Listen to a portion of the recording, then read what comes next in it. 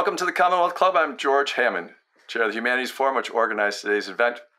I'd like to welcome our online audiences to enjoy another one of our virtual programs that are arranged by our fantastic tech staff at the Commonwealth Club. And I hope that those of you who see it live stream now, or those who will watch it later, will get another idea and a very interesting one about corruption in America. We have Sarah Chayes with us today, speaking about her book, Corruption in America. And one of the things that I wanted to say in an intro, Sarah, was, this should be a very popular program. I'm not sure how many are going to watch to understand how to fix the problem. I'm afraid we might have quite a few that think it's a how to do it program, and that will boost the interest. But one of the things that you said in your book that I found interesting, you contrasted Joseph Kennedy and Roosevelt, and we'll get to them later. But you mentioned that Roosevelt spoke at the Commonwealth Club in 1932, and that he mentioned a different way of approaching this, not just in terms of building and creating an economy, but knowing how to distribute what's being created. And so I thought that was a great idea to set us up. And the other thing is that you started with a large number of points from ancient history. You talked about the myth of Midas, which I was not expecting, but I love the way you connected it to coinage and democracy. So why don't you tell us a little bit about why the myth of Midas sits at the base of you're talking about corruption? Thank you very much, George, for that question, first of all. And again, I'd just like to add my own thanks to everyone who is listening and watching online now or in the future.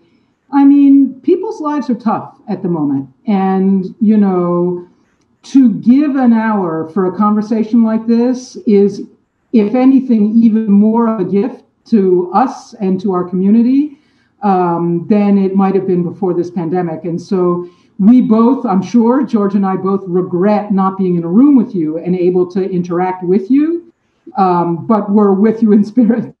And, the word myth has come to have a kind of a negative meaning in contemporary English, right? We use it as a synonym for something that's not true and that only stupid people believe, right? Mm-hmm. That's not what myth is.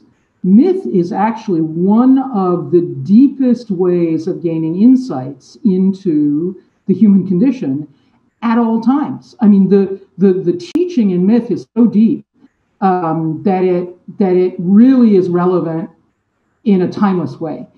And so I sort of feel as though because we have turned our back on myth as a source of education, as a source of thought about ourselves, we are being obliged to live it in the flesh. I mean, if you look at some of the figures who are striding across the stage of our world today, I mean, they're as exaggerated as any figure in Greek myth. And so I thought, well, let's go back. What does myth have to say about this? And for me, the root of corruption is an unbridled quest for money. It's really, that's at the root of it. So I thought, well, what are the stories? What are the sacred stories about money? And the first thing I thought of course, was Midas. And Midas, what's stunning about Midas is, I mean, the meaning of the myth really is not just the guy was greedy and he would have starved to death, but it's that this was the one wish he had, was essentially infinite wealth, right? And what that gift did was transform everything he held dear, everything that had a kind of, I want to say, intrinsic and irreplaceable value. Hawthorne does a version of it for kids in which he gives Midas a daughter. Now imagine, he's all upset realizing how dangerous this gift is he's asked for. His daughter comes running to comfort him. He kisses his daughter on the forehead and she turns into metal. Metal he can, exchange at market. But that irreplaceable human being and relationship is gone. Mm-hmm. It turns out what I love doing when I look at myth is intersecting myth or sacred story with science, history, archaeology. Turns out there was a Midas. And it turns out, guess what? He lived right about when and where money was invented. And money, as Aristotle, and we get to Aristotle, as Aristotle discovered when he started thinking about it, is a completely revolutionary, a new way of storing and transferring value.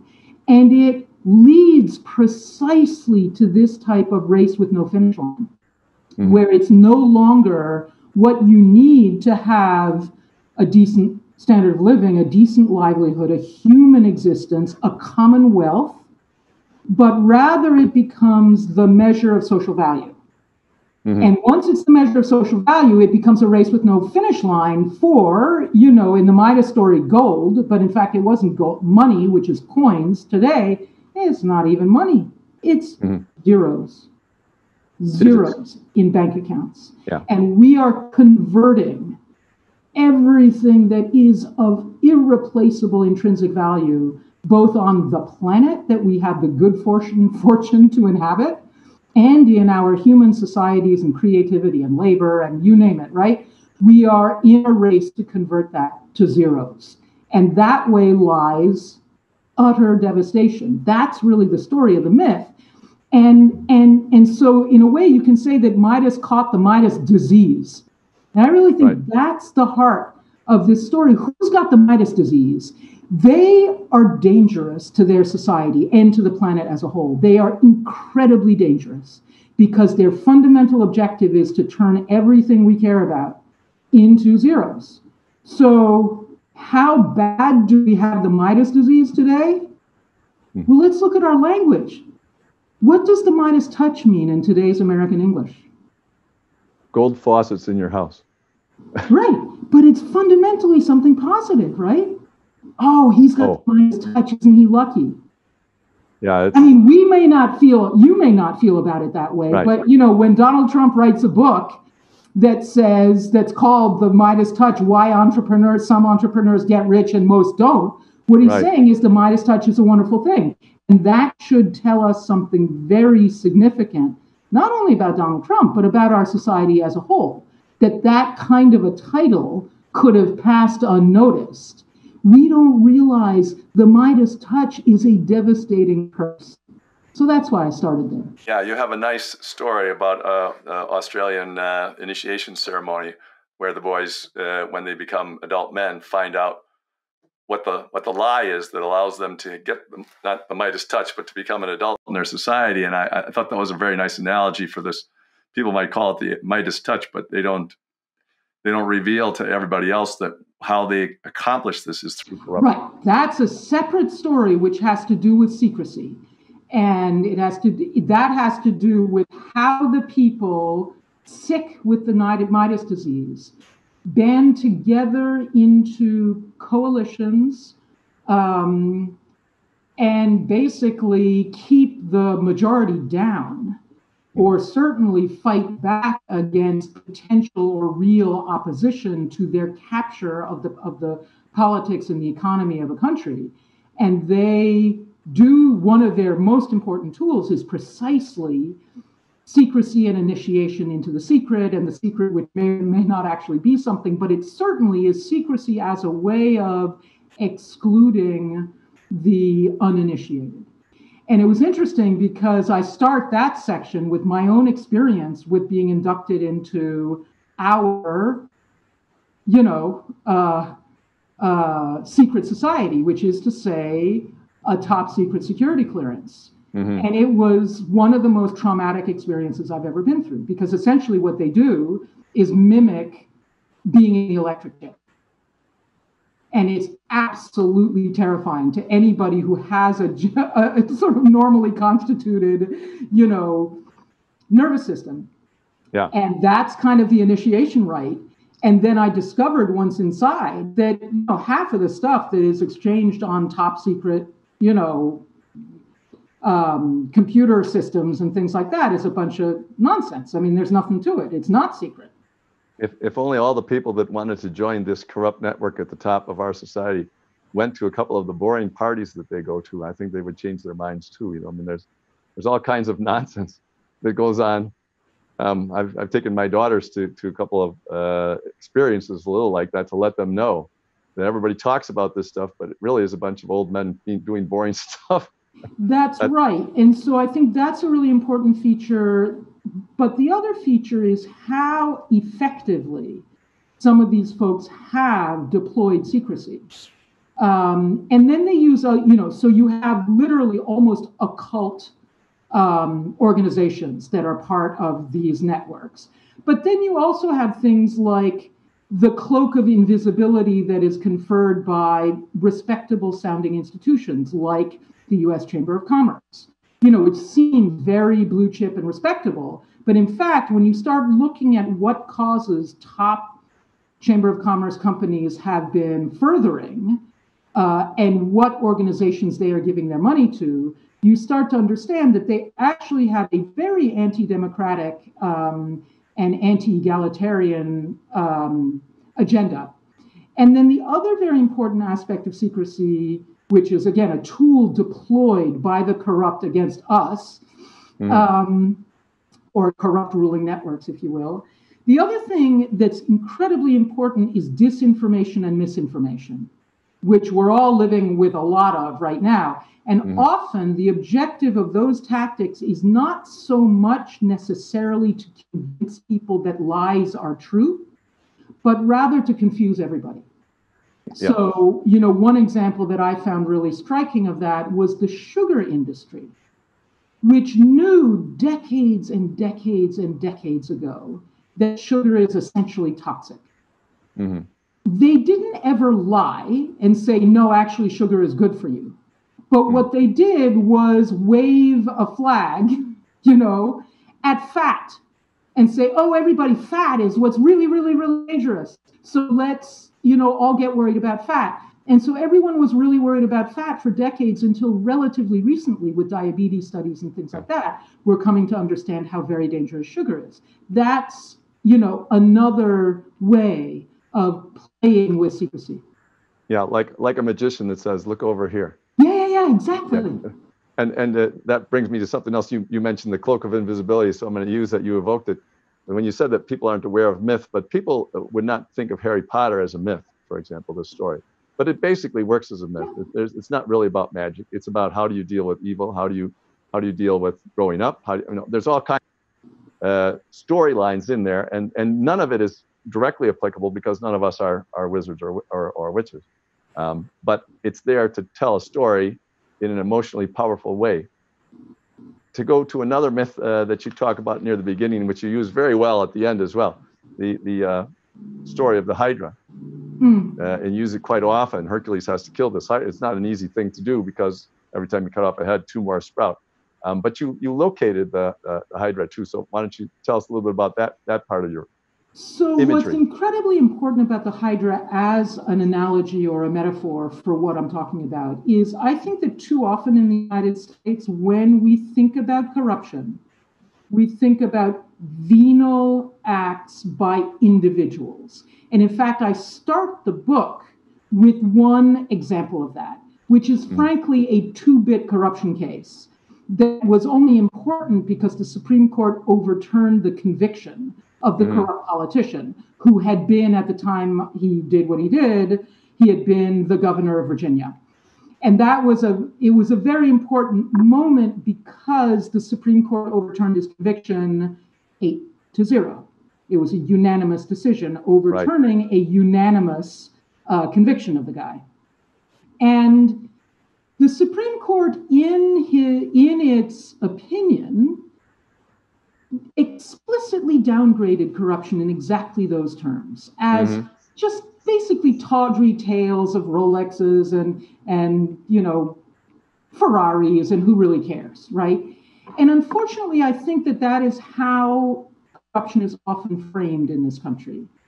I didn't start thinking about corruption in the United States. I started thinking about it in Afghanistan, where my neighbors were just, coming. I lived in downtown Kandahar, and I'm watching the Taliban kind of seep back in, and my neighbors are coming beside themselves about corruption. I didn't intend to focus on corruption in any way, shape, or form. It was my Afghan neighbors who forced me to focus on it and caused me to understand that people were returning to the Taliban not because of some religious extremist ideology, but because of their irritation and corruption, or indignation rather. And then I spent basically 10 years looking at that proposition and discovered that it was true all around the world.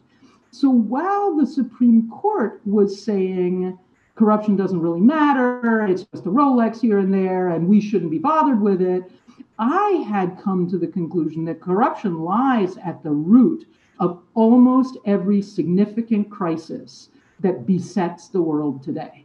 And sure enough, that decision came down at the end of June 2016. So within weeks, the entire political landscape had been completely thrown on its ear by the issue of corruption. So the Supreme Court got that completely wrong. Why I use the hydra is that it explains what the Supreme Court got wrong. The Supreme Court was talking about Governor McDonnell's acts as though they were, the individual transgressions of one lone venal guy. That's not how it works. Corruption is, in fact, closer to the operating system of a very sophisticated networks that interweave all sorts of sectors that we have a tendency to consider separately, like private and public sector, right? And so again, we have an expression which is the revolving door. But that again implies that one individual is pushing a door from one sector to another. That's not how it works. You've got folks that are going back and forth between the Fed and BlackRock money managers, and then back to Treasury, and then back to some other Goldman Sachs. And then, you have a profound interweaving of these networks across the different sectors. And then what that means is they can afford to lose a head or two, just like the hydra. At worst, if they have to sacrifice a head, they can. And then they regenerate another one. But by just focusing attention, as so many, unfortunately, anti-corruption activists do, on the one person at the top, be it, President Park in South Korea, or, I There's can the go bad on one and over on. there. Good luck, Jonathan, in Nigeria, or Donald Trump, or Hillary Clinton, depending on which side of the aisle you sit on. In this country, you're missing the point. Yeah, you are. And one of the nice things you did, a very, very personal note, there's this Afghanistan connection too, but you talk about Aristotle and how Aristotle made a distinction between getting something, a prize of value that shows that your contribution to your society is highly prized. I guess if the Nobel Prize came without any money, that would be that kind of thing, so that what's really valuable, and that there's a distinction between that and just getting money and being paid for it. And your analogy was that you said that you built a particular piece for your cabin with a friend of yours named Sebastian, and then later on you mentioned Sebastian Junger a couple of times, so I assume that that's the Sebastian who did it. And you said that you've known him since you're 4 years old. So I find it ironic that you met at 4 years old. You both have written about Afghanistan, because that's where he went too. Did you go? You didn't go. How did this happen? That's don't even start. Don't even start. It is so bizarre. We keep intersecting. Our professional lives keep intersecting without knowing about it. So yes, we both ended up in Afghanistan in completely different ways. He did come and visit me when I was there, but he got there completely separately. Yeah. And then the Gilded Age. He literally came to visit me, and we worked on that counter when I was struggling with my Gilded Age chapter. And it turns out that he was working on the other side of the Gilded Age, which was the protest movements and the anarchist movement. And that, frankly, is what caused me to give that so much room later on in the book. And now we're both working on Nomad. It's just ridiculous. So but you met when you were 4, you said, right? Sorry? You met when you were 4? I mean, did you grow up in the same place? 3. No, 4. Yeah. You're correct. 4. Did you grow up in the same town, or your parents knew each other? No, but we went to school together. And for some reason, we hit it off, and we've never stopped being friends. And I've heard that scientists have actually, we're getting down a rabbit hole here, George, but scientists have actually assayed the DNA of close friends. And it turns out that they often are found to share a remarkable amount of DNA, even if they're not related. And so I kind of figure that's got to be what's going on here, because I mean, we keep coming to the same topics and subjects from different angles without knowing that each other is working on it. And so that's been incredibly enriching, I have to say. I was going to say, it must have been great to grow up with somebody who is also a writer personality, because that doesn't happen a lot in school. You know, if you're a writer personality, you might be the only one, but here you have your best friend is another person who has the personality to be a writer. And as you mentioned in your book, he approaches it from a different angle, but with pretty much the same emotional agreement with you. And even intellectual, you know, and we share so much intellectual, I mean, we're always passing resources to each other. And so we have definitely fertilized each other's thinking. What I would say, we also have John Valiant, if anyone in the audience has ever read his book. He just wrote one a few years ago called something about the tiger. Mm-hmm. So we were actually 3, you know, active writers in a very small class. But interestingly, we only developed into writers way after we were in that school. But This is way more personal history than anyone needs. Very, very interesting. Now, so one other thing from the past to cover is that you draw on some of the things that Jesus approached. I mean, you bring up this story of how he goes in and he kicks the money changers out of the temple, among other things. So why don't you say what the element of your analysis is that deals with that? Again, if we're looking for wisdom from sacred stories, and you're talking about money, well, the next guy after Midas, if you're a Westerner, the next guy after Midas you have to go to is Jesus, right? I mean, there's just no... Now, I can't say that I have studied a lot of gospel in my day, but I really delved into those. It's 4 lines of gospel. It's an incredibly short passage, and yet it's really the climax of his ministry before his crucifixion. And what you learn is that it was this deed that convinced, and now I'm going to use my language, that convinced the kleptocratic network of the day that they had to kill the guy. He was a problem. If you look at the progression of his ministry, it's really interesting. First, you get love thy neighbor. Now, there's a thread that runs through all of this, which is that the great revolution that Homo sapiens committed on the primate order was egalitarianism. Primates are not egalitarian, they are hierarchical. We overturned that and stayed egalitarian for about 150 or 200,000 years when we were hunter-gatherers. And I've read into a lot of the work that primatologists and anthropologists have done about this, and they've looked at how and or why and how. And the why is the kind of decision to move to largely a protein diet, to hunting, as the main source of staple for our forebears. Well, you can't hunt mastodons alone. You can't hunt saber-toothed tigers, off on your own or in a family.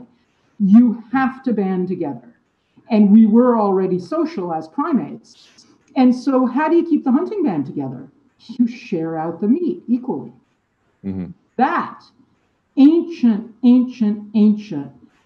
foundation stone of Homo sapiens' radical egalitarianism is also... It's interesting, the pie that was being hunted was big enough that not one person could eat it anyway.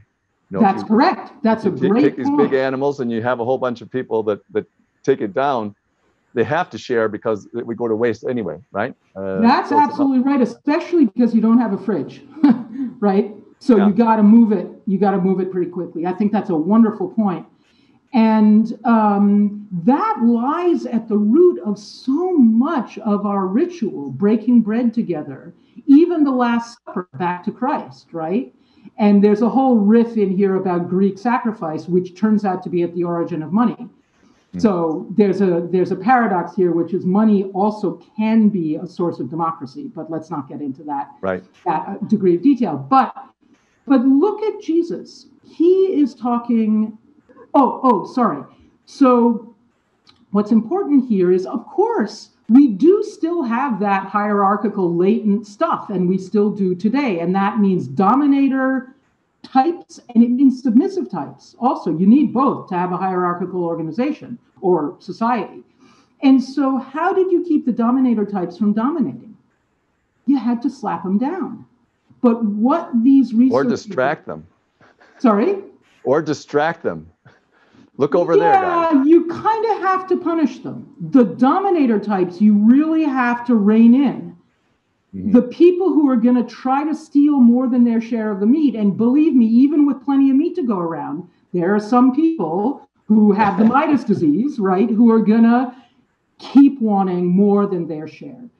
And so what these researchers found out was that a coalition would develop of everybody else. And first they gossip about it and they talk about it amongst themselves and see whether they all agreed that George, you know, he's really taken a little more than his share. And he's not really an alpha nasty guy, but he's a little bit of a sneak, you know?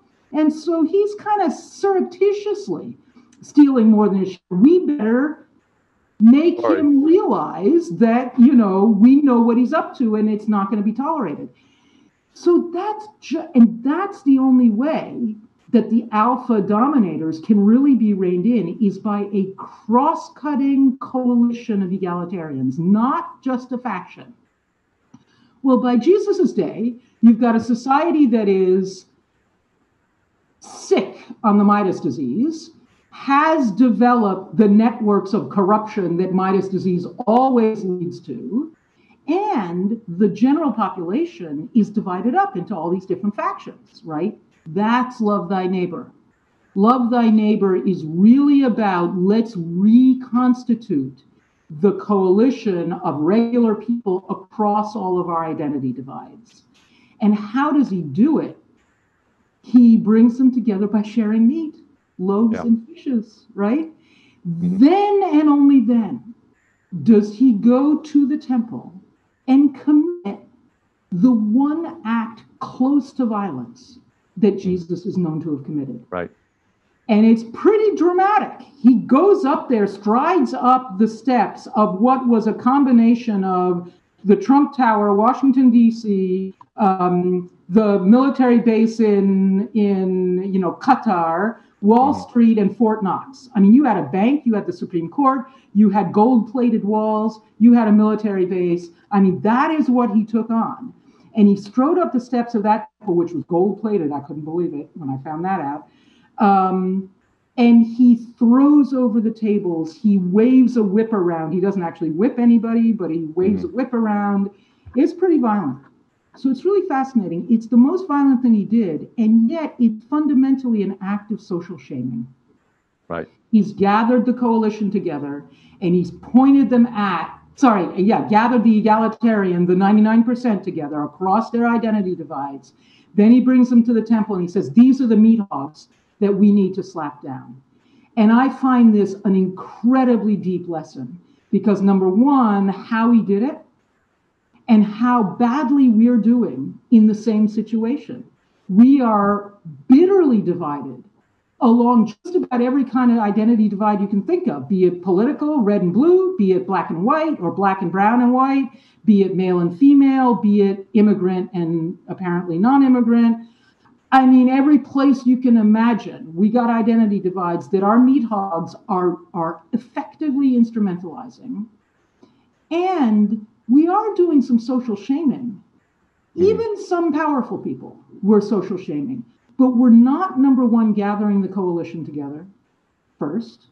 And we're not really picking on the right meat. We're not picking on meat hogs. we're picking on other powerful people, and we're also picking on a lot of not powerful people, like who is sufficiently orthodox in their language, for example, is really getting a lot of our attention. And that's why I really feel that sacred story is so incredibly important. And I mean, I'm looking at a crucifix sitting on my desk right now because I was so grateful to Jesus for helping me understand this, you know? Right.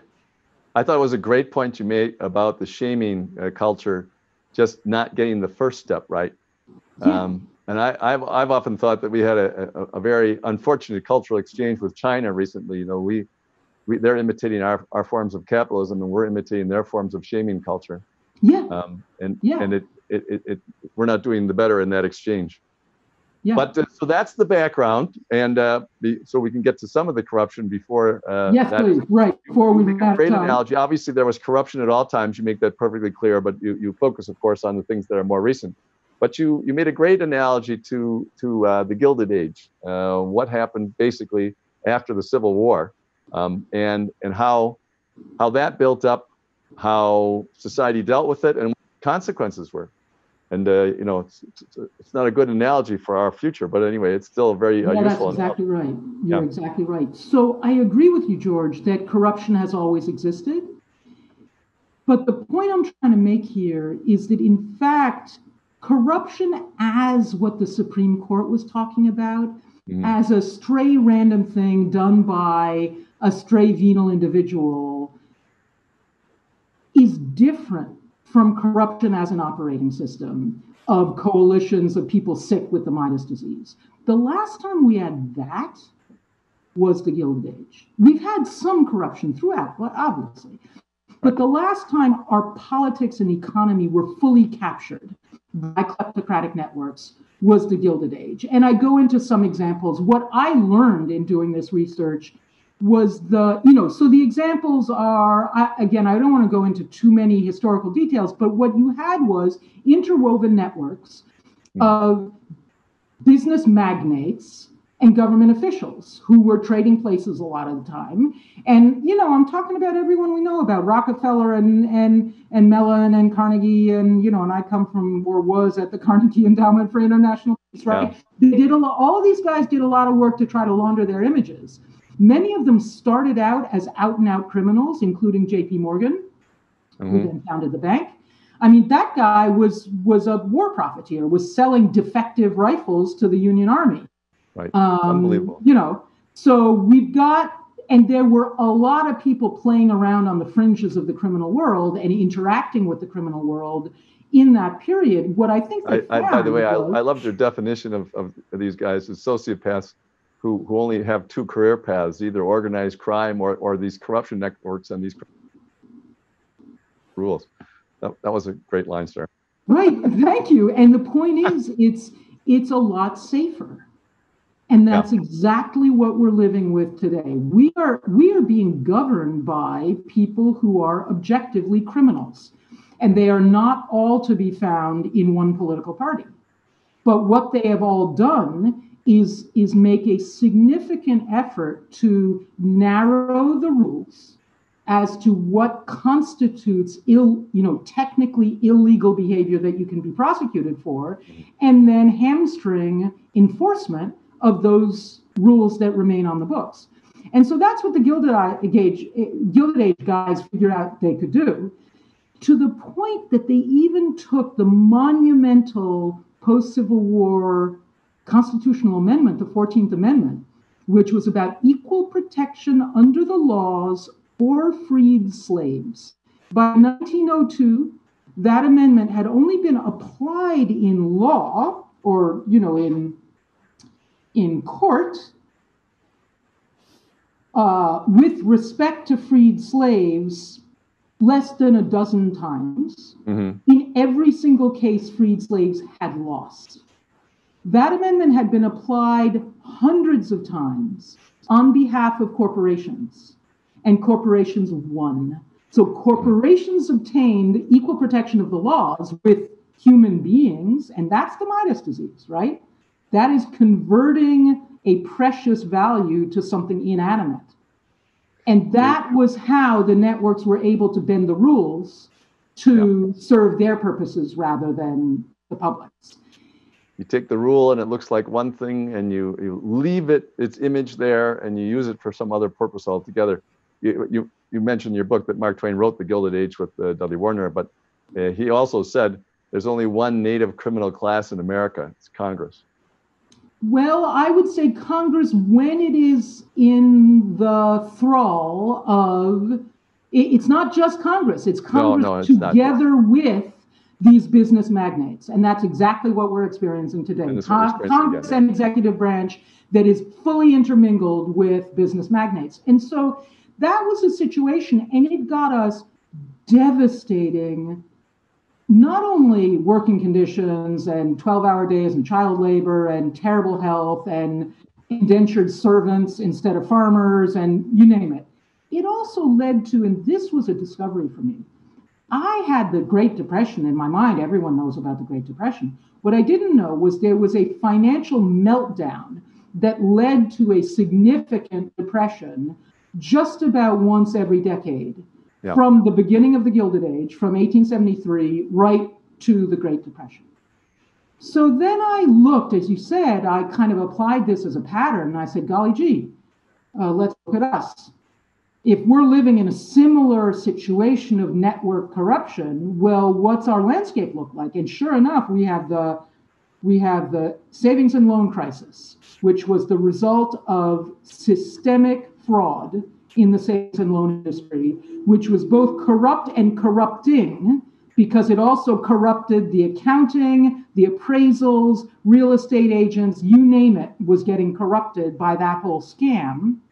We got .com, which is a very similar scam, where you set something up that is attractive in order to sell stock. You make the money on the stock, and then you bail out before all of the people who bought your stock get screwed because your company never really existed.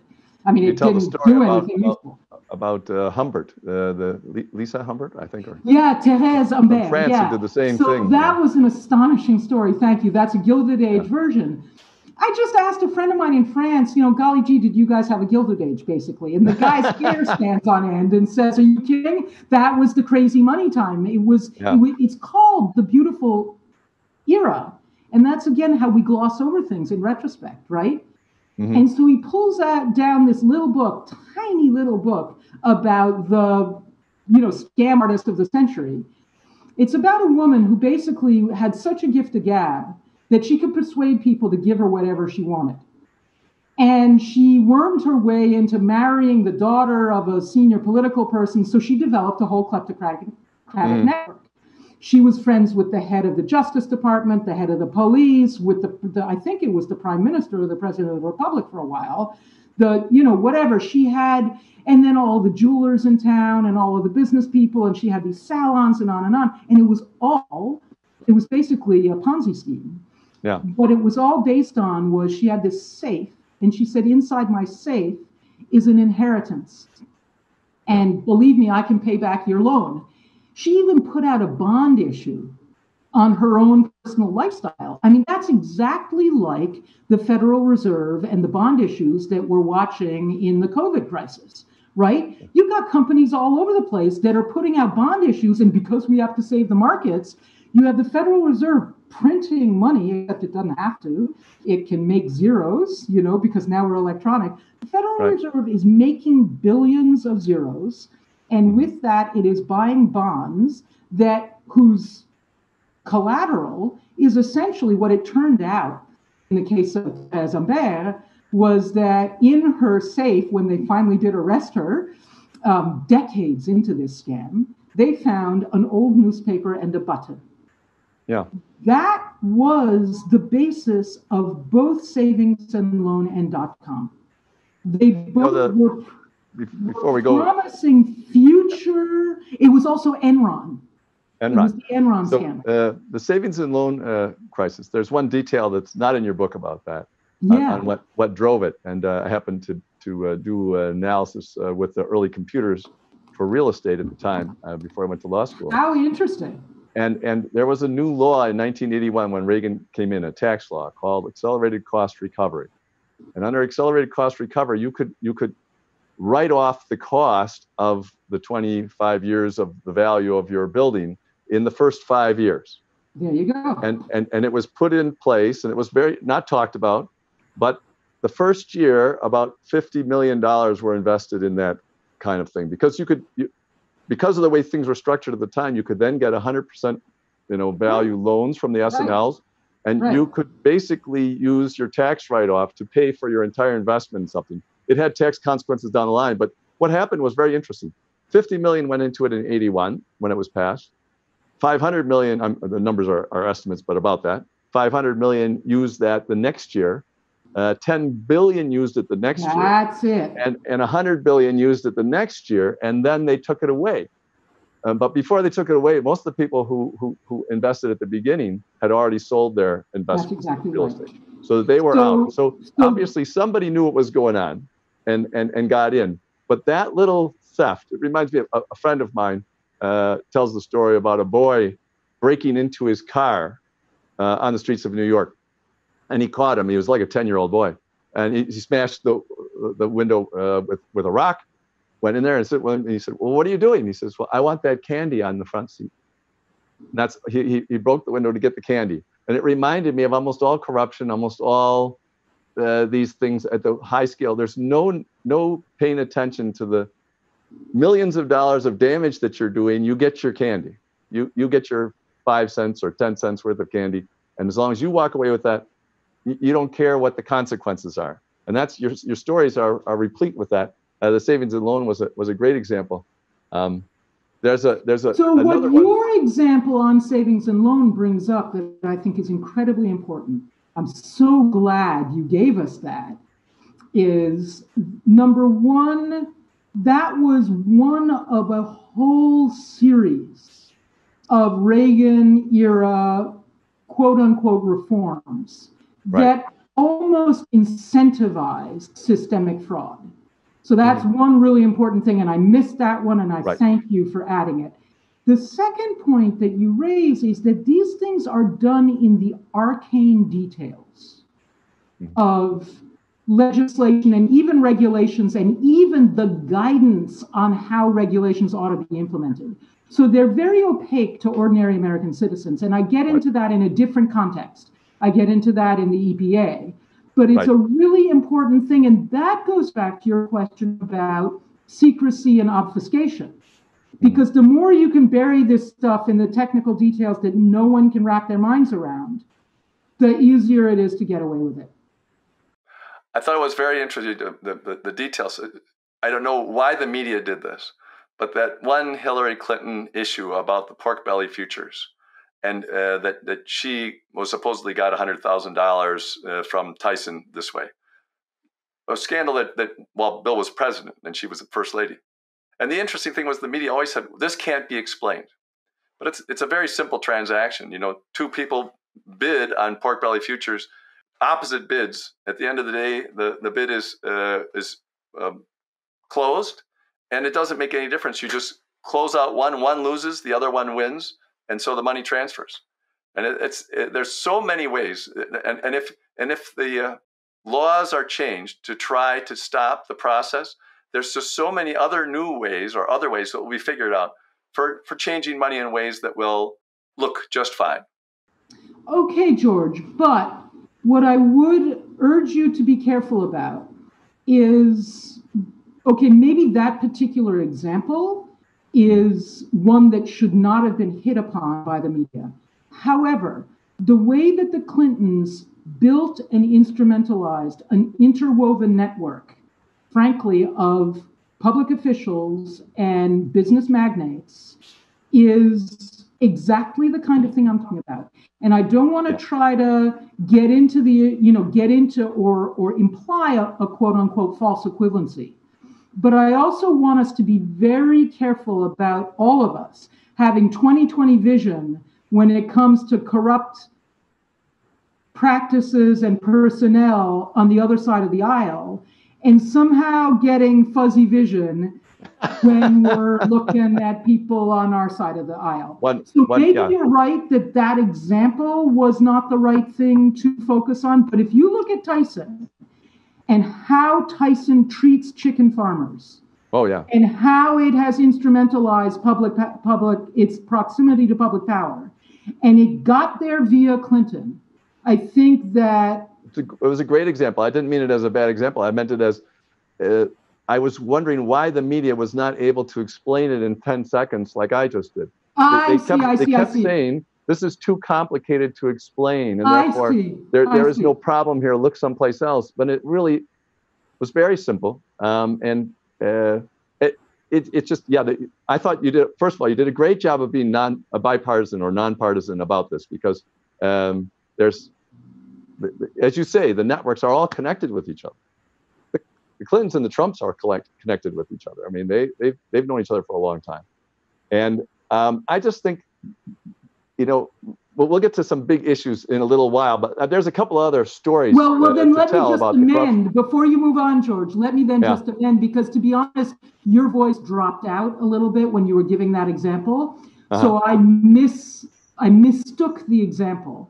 Okay. Just if everyone listening can apply the comment that I just directed at George, instead of directing it at George, please direct it to at the media. Because George and I were on the same page with that, and it's because his audio dropped out that I made that. Oh, okay, great. Thank you. But it's fascinating what happens and how those, as you said, the networks are connected, and also the destruction that takes place. Now, Enron is another good example that you give. Ironically, what I found in dealing with large corporations was that large corporations follow the law a little more often than other people do, not because they're better, but because the middle managers all have their own careers in mind. Now, this may keep changing over time. I'm talking about the 80s and 90s, so maybe fewer and fewer people have been interested.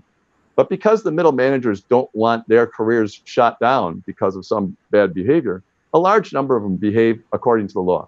But Enron was a total outlier. I mean, the bosses and everybody that they brought in, except for a couple that they forgot to vet properly, who eventually told on them. I ran into them in a deal once, and they just did it in such a strange way. It immediately was clear it wasn't corrupt or anything. They just had such a strange corporate culture. I won't go into the details. But I asked my bosses, and I said, who are these people, and does anybody know the bosses, and are they legitimate? And they said, no, we don't think so. It was years before the crash. And I do say, one of the things that you mentioned about this is, it used to be that big law firms in New York would turn down all kinds of people and say, we're not going to work for you. That stopped. That stopped in the late 80s, early 90s, right on the time frame that you're talking about. Exactly. It used to be that they were very proud of turning down anybody that was not legitimate. I won't go into any of the details, but it nearly disappeared in 5 years, and it disappeared because of one law firm, which I won't name. They said a different way of going about it, and they were starting to steal all the partners that were really good from the other old line law firms. Just like Goldman Sachs started to steal. You mentioned that Goldman Sachs had a bid for the Ivy Leaguers, and it was their bidding for the Ivy Leaguers that made all the big law firms have to increase the prices for their young associates for the same reason. The whole thing is, as you mentioned, it's just in so many different institutions, just keeps barreling on.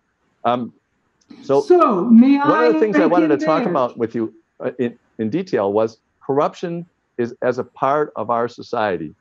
That is, what percentage do you accept?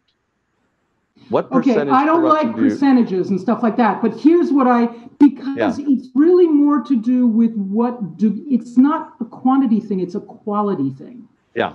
It's good. Qualitative. It's so if you take this network analogy and understand that the role of people in the network who hold public office is to bend and distort the agencies and institutions that they're running in order to make them serve the network rather than serving the people. And when they can't so bend and distort them, to cripple them, hollow them out, sabotage them. Mm-hmm. When you have corrupt networks that are doing that, you're in trouble. So it's, as I say, not quite a numbers thing. It's where are they situated in society? Yeah, that's a great distinction. What I would like to do then is say that, go back to the Gilded Age point. which is the next thing I asked about the Gilded Age was how the heck did they get out of it? Because as you say, I then noticed that we start going down the Gilded Age road again approximately in the mid-1980s, as you say. I mean, the first stage is Midas disease, and then by the time you hit the 90s, you're into the reconstitution of kleptocratic networks in the United States. So there's a ton of things that's actually really interesting and can therefore be instructive to us. What happened to give us that hiatus of approximately 40 years, roughly? I mean, none of this turns on a dime, right? So I'm saying roughly. What ended it? And that was an extremely sobering lesson that I learned because thanks to Sebastian, as you pointed out, I took a very deep dive in some very different ways than he did. But in the protest and resistance movements of the late 19th and early 20th centuries. And I look at three. One is the massive and very, I want to say, persistent labor movement because working conditions were just off the charts. And just to dwell on that for a second, I live in the state of West Virginia. We're back to Gilded Age conditions. We're back to 12-hour day. We're back to no set schedule. We're back to no unions. We're back to not quite child labor, but, you know, I mean, it is. And what was so interesting is these struggles were in terms of the material things like wages and wages, let's stop there, and child labor. They were also adamant about, for example, equal pay for equal work. And that is in all of their platforms back to the end of back to the 1870s, 1880s. You also had a very strong focus on the 8-hour day. And what I found really interesting about how it was framed was it wasn't just about we want less work. It was in order to be a well-rounded human being, you need work, you need rest, and then you need other activities, often creative activities, like writing, reading, and putting on dramatic performances or music, what have you. So you had the labor movement. You had some very imaginative political experiments. You had something I really didn't know much about, and it's, again, my ignorance, is the Farmers Alliance, which was a rural reform movement led by people who were stuck in this position that they could only borrow money from the local store, and so they were getting exorbitant interest rates. They were having to mortgage their crops as collateral, and they were getting basically screwed, excuse my language. And so they came up with all kinds of different workarounds that kept failing. What I was, again, very struck by is these were people living out on the frontier. They had no internet. They didn't even have, you know, a telephone. And yet they built sort of counter networks. They gathered in their public schools. Thanks to the U.S. mail, they had their own newspapers all over the place. Hundreds, a couple hundred newspapers were supporting this movement. And they had traveling lecturers that would talk about everything from how you ought to silage your manure for next year's fertilizer to the gold standard and whether that was working for them to what the international wholesale market for their crop. I mean, it was incredibly sophisticated and incredibly broad-ranging. History, technology, philosophy, farming techniques. And that educational program was the root of their protest movement, which wound up creating the Populist Party, which has since been maligned. Now we all think populism is about, you know, just tribal anger. That's not what it was. It was the opposite of that. It's been turned into a slur, which was not what it was. These movements went on for 70 years. These guys, the Farmers Alliance also came up, incidentally, with direct election of senators. They came up with paper money as opposed to a fixed gold standard, and several other sophisticated reforms that were in fact enacted, but decades later. And that's what troubled me. During the 70 years of protest, nothing happened. No results. It's ironic. I mean, obviously, there's so much corruption in history and in America that we can't cover too much of the detail in our time. And I have a couple of questions from the audience that want to be asked. But it's interesting that the Populist Party used as an example of what can be done to push back is exactly the same group of people, the same voters that a current president aims at and gets on his side.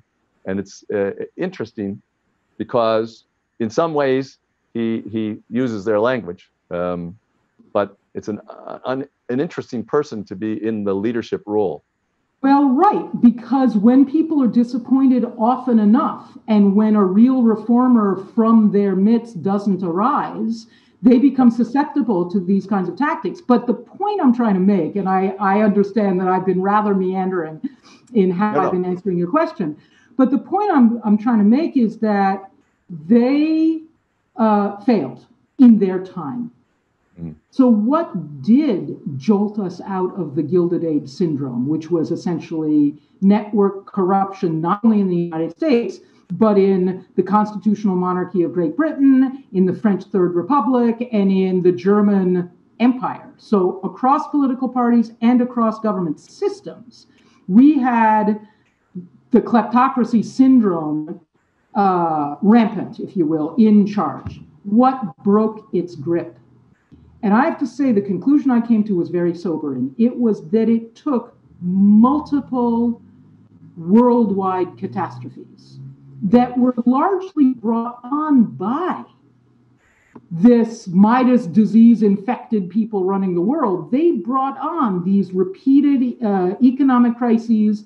They helped bring on World War I, which was the first cataclysm, the Great Depression, much deeper economic meltdown than had been the case even before, and the Second World War, because the Great Depression had a lot to do with the Second World War. So you are talking, what it took to jolt us out of this was 2 world wars, which included 2 genocides, mass starvation in Europe, a global pandemic that dwarfs the current one, and a global economic meltdown. That is the urgency of this book.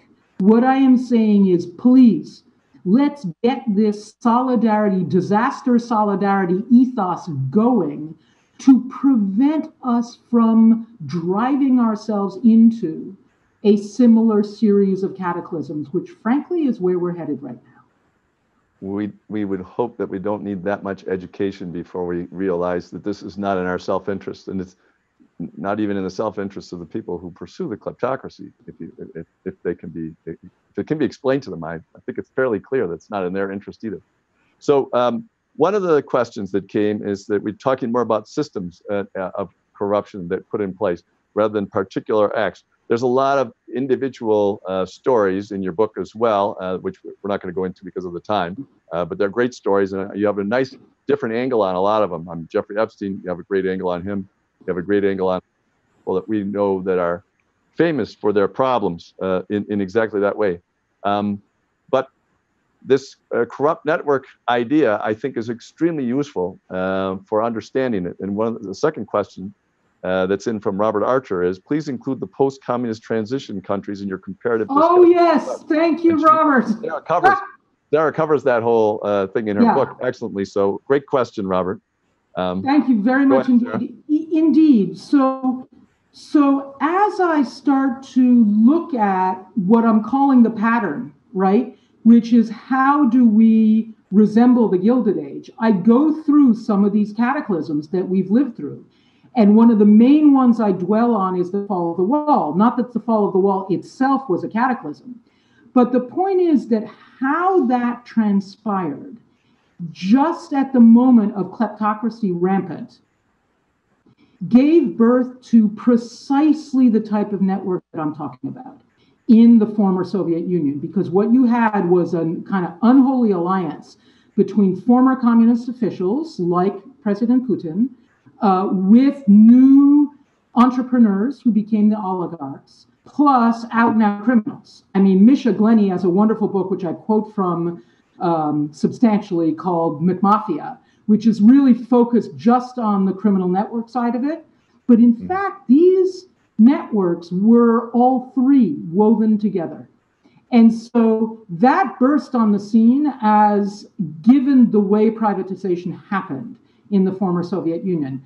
And then what started to happen is they were all transnational anyway.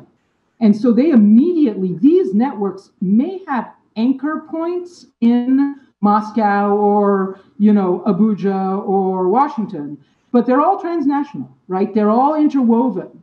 And so particularly if we were just to look at this former Soviet, we've all been treated to how Ukraine ties into all of this, right? That's very much part of the, Yanukovych was absolutely a member of Putin's network, right? So they cross all of the borders of these currently independent countries. One of the interesting ones for me was Emin Agalarov, who was the guy who, was the patron of, I'm sorry to keep mentioning Trump because really I don't intend to, because I don't think this is isolated to him. And I think if we overfocus on Trump, those of us who are concerned about Trump, we're going to miss the point here. But what is interesting about that is that he's often been described as a Russian rock star. He's the one who helped usher the Trump Tower potential business. To usher the Miss Universe contest to Moscow. So it turns out if you scratch his surface, you discover he's actually an Azerbaijani. He is the former son-in-law of the current kleptocratic ruler of Azerbaijan, Ilham Aliyev, whose wife is now his vice president and whose children, who himself and his children own basically the entire financial industry. They own 11 banks between them. So they are almost my platonic ideal of a kleptocratic network. And you find that this is the guy who's hooked into Donald Trump and therefore also hooked into Vladimir Putin. And so this is precisely the kind of thing we're talking about. And now what you have, and I would also strongly recommend that folks read Luke Harding's recent book called Shadow State.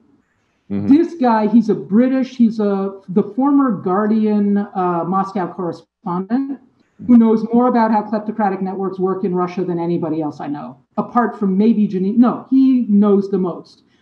And this book really is looking in particular about the kind of KGB side of that network. But what he's focusing on is the deliberate instrumentalizing of corrupt personnel and practices.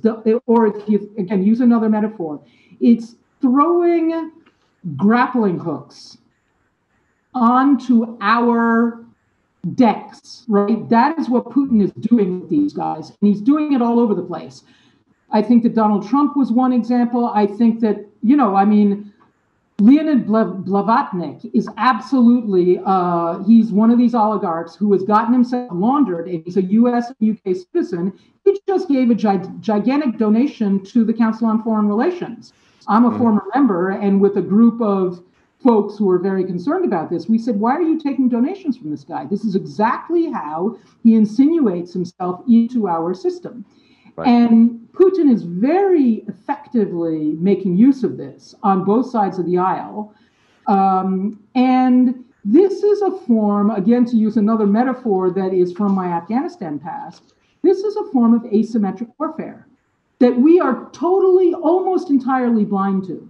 So if you think about our stance with regard to Moscow during the Cold War, I mean, we had every single shield up. We were bristling with MX missiles aiming at the Soviet Union. Now we are being profoundly infiltrated by the very same personnel, except they're doing it in such a different way that we're almost, welcoming it because it's money, and we're all addicted to money.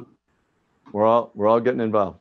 We were running out of time, but I wanted to cover a couple of things before we go. One, I wanted to compliment you on this statement about Jeffrey Epstein, and I just thought it was just excellent.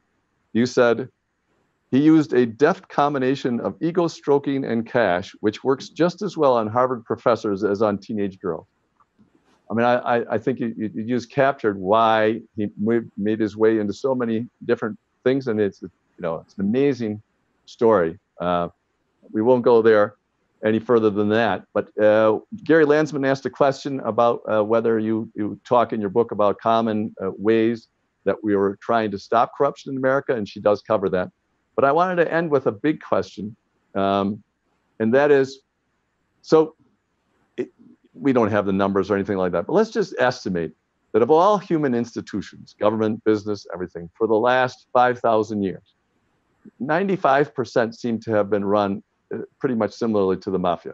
You know, if you just look at how everything has been run, and this is, in a way, we have a system that produces a tremendous amount of energy. I think of capitalism sometimes as just having lucked out in that its secret sauce that made it work was that it unleashed the aggressive competitive energies of the men and took it away from military conquest and moved it into economic activity, which shifted the way the medieval times are from our times. And although I'm totally on your page about corruption, I wonder if the human race is, and if we put in place a very strong, fair system, whether that everyone would find that a little too boring and wouldn't produce as much. And I wonder what you think about. I'm all in favor of trying. I've got a lot of ideas myself, and Sarah has a lot of ideas in her book about how to change the way the system works to make it a fairer game. But I wonder if you've thought about that, you know, because it seems like are we like trying to get rid of prostitution or trying to can you minimize the problem? I'm all in favor of, but can you actually undo this if this is what people all flock to? Because people like Bonnie and Clyde. So wait a second, George. I get your question, and I'd like to say one thing before I launch into it is for everyone who is giving us the honor of listening to us, you can get in touch with me. I have a website, which is my first name and last name, Sarah Chayes, altogether.org. It's that simple. There's a contact page. There's a contact button. I will answer every email I get. So if we have left some of your questions unanswered, we apologize. But please don't forget them. Just go home tonight and send me an email. On this, here's what I have to say, George. We had capitalism between 1940 and 1980, and we produced way more. You know, more people were producing. Maybe some people thought it was boring, but most people didn't. We're now looking back at that time as a pretty positive period in our history. Now, right. I think there's some issues because, frankly, we completely neglected the earth. So most of the wealth that we were sharing was extracted from the earth without really considering, as you put it earlier, very, very beautifully with your kid example, your kid thief example, we were not considering the consequences. But let's just think about something else. We as a species existed in an incredibly sustainable way for 150,000 years. I mean, we probably had something to do with the extinction of the megafauna, but it looks like we learned enough from that experience to be a little more careful about how we were using our resources, because that is very much part of the ethos of indigenous peoples. Now, a lot of people can say that was primitive and it was unsophisticated and it didn't make any big cities and it didn't make any monuments, and that's true. But I'm not entirely sure that that means it was an inferior level of sophistication. And I certainly don't think it was any boringer. I think that, you know, it was not boringer. And it turns out that, number one, cooperation turns out to be a really interesting thing to get involved in when you manage it right. Number two, there are ways, again, genetically, we are programmed to be violent. You males, and it's not like females aren't ever violent, they sure are. But it is true that more violence tends to be perpetrated by males than females. But what's really interesting is it's mostly between the ages of about 16 and about 30. It's a specific age group. And so what other societies had was ways of channeling that violence. And so you had hunting parties and you had war bands. And it turns out the war bands didn't do a lot of killing. They did some, but not like we are now. If you, or another really fascinating book that provides some insight about all this is a book called, it's a terrible title, called Radical Hope. And it's about the last chief of the Crow Indians, whose name was Plenty Coups. And it really goes into the tradition of counting coup. If I killed you, George, without counting coup on you, I wouldn't get a lot of respect.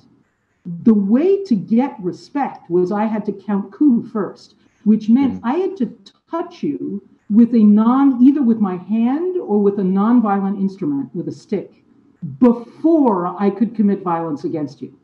Well, believe me, getting into that kind of proximity lowers the death rate considerably, as we all know from our drone warfare. And so I actually think, once again, I hope people don't think I'm completely off the wall, but I actually think we have a lot to learn from our, quote unquote, primitive forebears. And what I have to say about capitalism is it all depends on the rules. It's just a system. It's a construct. It's a human construct. And we made different rules. It wasn't that we were differently constituted between 1938 and 1980. It's because, I think we had been through so many disasters that our ethos had shifted to a more egalitarian and solidarity-focused ethos. And that allowed for some significant reforms. What I'm asking for us it changes to the rules. What I'm asking us for now is please let us recover that ethos and start working to force those reforms upon our society before we go through the calamities. And as George pointed out, I've got a large compendium of them in the epilogue to On Corruption in America. And in a way, I'm glad that I didn't give away the punchline about the Hydra. So you have to read the book to find out what's important about where the Hydra lived.